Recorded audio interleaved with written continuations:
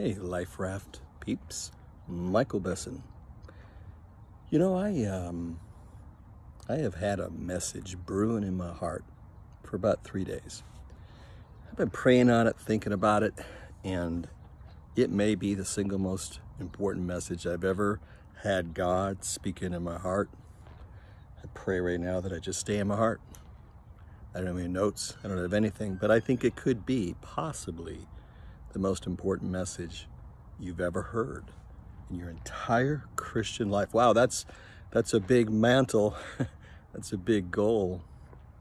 I think it might be that big. So one of the commonalities that I hear in 30 years of executive coaching is people don't think they hit their potential. And I started thinking about this thing, and the Holy Spirit began to bubble up in me, and I started to hear this term, destiny killers. You know, at the very foundation, in the very beginning of man, in the garden, we had the first destiny death that ever happened. It's interesting because the enemy uses a lot of tactics, but I'm going to suggest to you, after watching a video of Denzel Washington's testimony of being a born-again believer and giving his history of his life, it all began to just unfold inside of my soul about my life and everybody's life I've ever seen. There was a commonality of stealing, robbing our destinies. There was specific tactics that the enemy used to rob you of your potential, of your calling, of your purpose. And so I want you to think about the garden. It's probably the very first, not probably, it is, the very first place gossip ever seeped into the heart of man.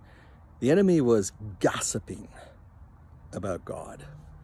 He was quoting things out of context. Context is everything. He was distorting realities. He was drawing false conclusions. He was stealing a destiny.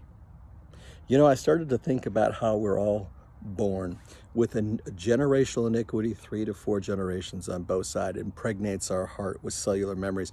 It impregnates our soul, and each and every one of us has this thing called generational iniquity that it's designed since the garden is to steal your destiny.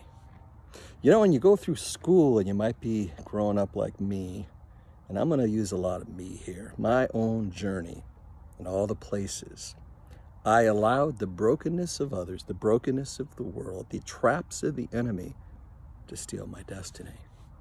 See, I think my story is just like Denzel Washington's. I think it's, well, I wish it was, huh? He's a pretty cool guy. I didn't mean to say that, you know, I'm as cool as Denzel, because that's not happening here. But what I am telling you is Denzel's story is yours. My story is yours. And if you watch till the very end, you're going to see the breakthrough moment where this never has to happen again. And so I thought about how I was brought up and the ways that I was brought up and the belief systems I was impregnated with, the false religion I was indoctrinated to, which gave me a viewpoint, an opinion, and a perspective of who God was. All of it designed by the enemy to steal my destiny. What is your destiny? I can tell you what it is. Since the moment of conception, God says he knew you before you were even knitted together in your mother's womb. He knows the very numbers of hairs on your head, and he knows your name before it was given to you. He knows literally everything about you, and there was this place, this purpose, this profession, this lane he created you to walk in. You know why so many people are not fulfilled? They do not know their lane. Part of my heart, my passion for being in ministry is to help you discover your lane. You see, you are designed for business. Maybe you are designed to be a school teacher. Maybe you are designed to be a janitor. But I'm going to tell you something. If you're not fulfilled at an epic level, you're just part of the destiny death cycle. So let me just give you some ideas here. You know, I grew up in the suburb of Detroit, first East Detroit, but then the suburb, and I don't know any men until I'm 11 years old. And I get brought into an alcoholic family. He buys a bar and a pool hall, and I grew up there. Now, I don't know if you've ever grown up at a bar and a pool hall, and by growing up there, I mean I lived up on top of it. I was actually very embarrassed and ashamed. It put me into a drug dealer, lifestyle, and all these things were happening. And then one day, because since the time I can remember, I had a little bit of a hunger, even in a false religion, to know who God was. And one day, I asked Jesus as my personal Lord and Savior, and it was so big, it was so real. It was 15 years old, and the entire ceiling lit up. The Holy Spirit came into my heart at 15, and it was just a game changer. But you see, that doesn't stop your destiny from dying. You see, now you're valuable. Now you crossed over into a different eternity place, but very few of us ever get Lord and Savior. See, Savior just is about your eternal destination.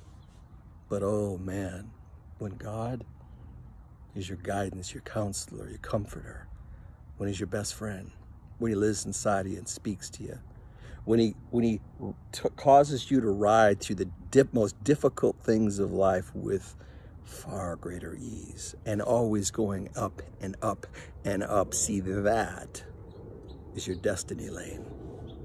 So how come so many of us get robbed? And I thought back, my goodness gracious, Denzel is talking about, man, he accepted the Lord, but he wasn't ready to live for him. He wasn't ready to surrender. See, his destiny was about to die.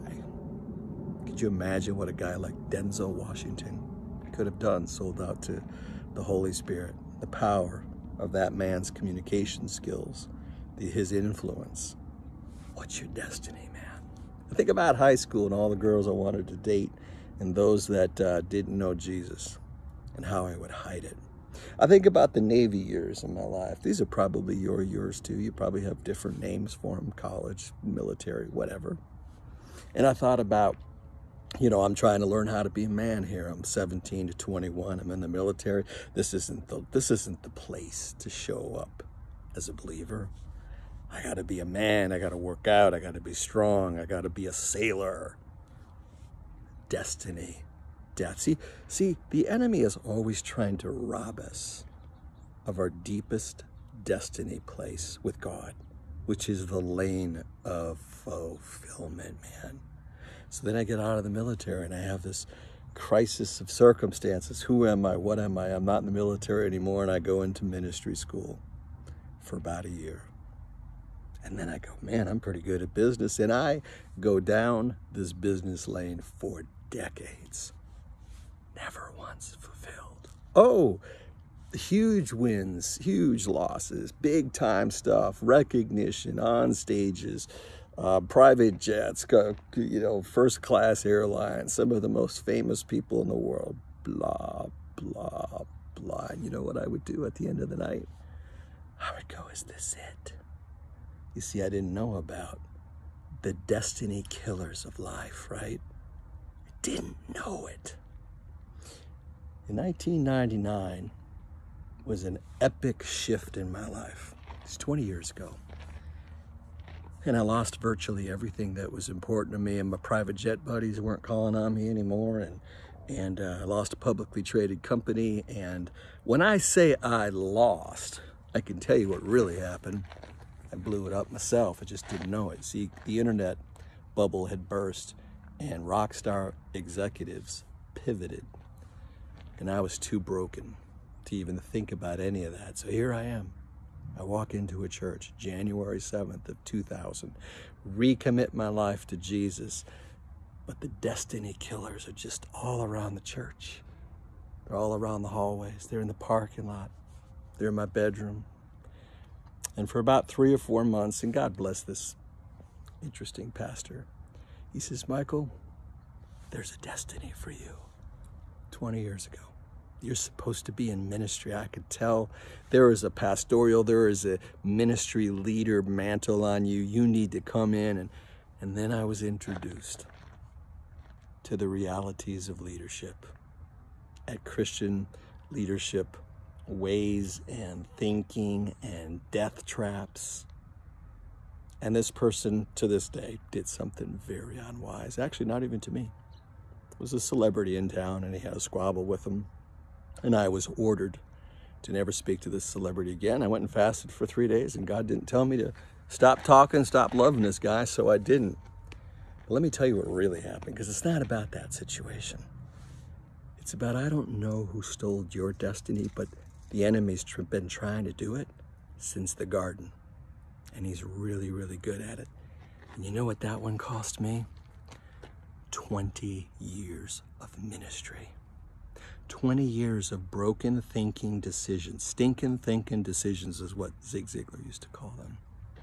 And what the enemy was doing is going, well, I lost Michael to eternity, but I sure don't want him to ever hit his destiny. Hey, what is it that you have allowed to steal and rob and kill your destiny? You know, recently, none of y'all know who it is because I know a ton of leaders. Some people that I deeply admire just did the stupidest things. And I thought, I'm going to pass this class. I'm going to love them. I'm going to forgive them. I had always observed, and this, I want you guys to realize you don't know who this is. Just erase whatever ideas you have. I want you to get the point. You see, I recognize the flaws in me. I recognize the pride in me. I recognize my shortcomings. And y'all never, ever should slip away from the Lord for any minister, including me. You see, because we're all flawed, broken human beings, surrendering our junk, allowing the Holy Spirit to come in, clean us up, allowing our hearts to become whole, allowing us to become better at loving and forgiving and accepting one another. And I got news for you. There's a lot of leaders, man. When you know them behind the scenes, it's downright freaky. And I'm talking world leaders. I don't want to go off on a big shot thing here, but I got some pretty famous people in my phone that I'm really good friends with. I know their deepest, darkest stuff. You know what? They still bring value. They still deliver in a secular sense. But I want you to know the same thing happens with Christians and churches. So I want to ask you a question. Which church wounded you so bad it robbed your destiny?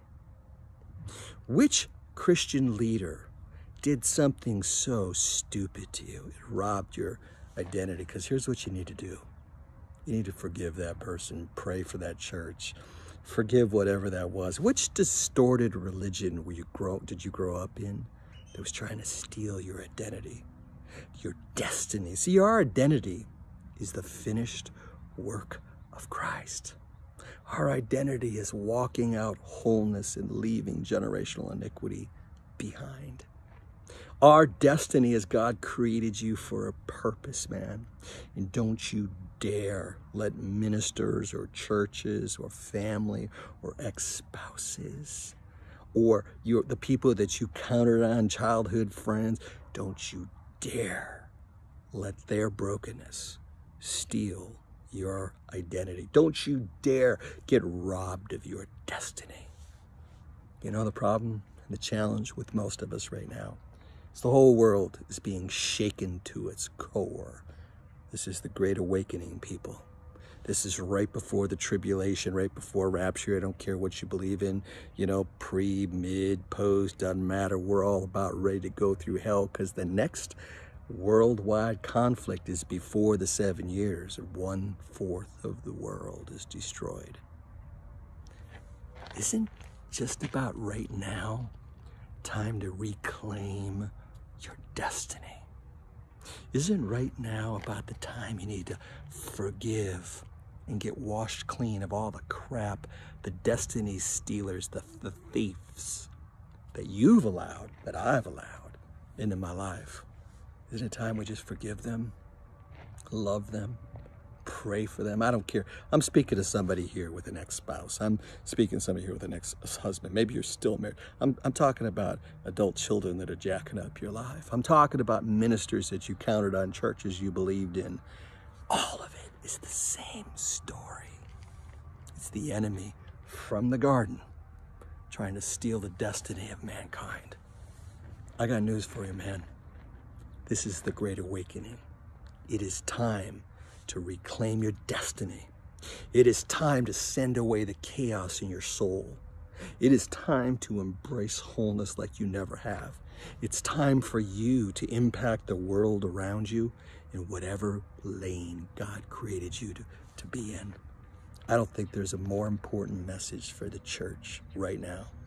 My passion at Life Raft Ministry is to help you walk out wholeness. My passion for ministries worldwide is to wake up during this Great Awakening, to recognize the era that we are in, to recognize this moment in mankind, to say to yourself, I don't care what's been done to me.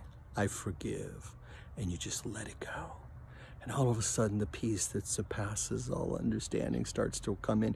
The wisdom of God starts to come in. The realities of the times that we are living in starts to come in. You don't live in fear, anxiety, and worry.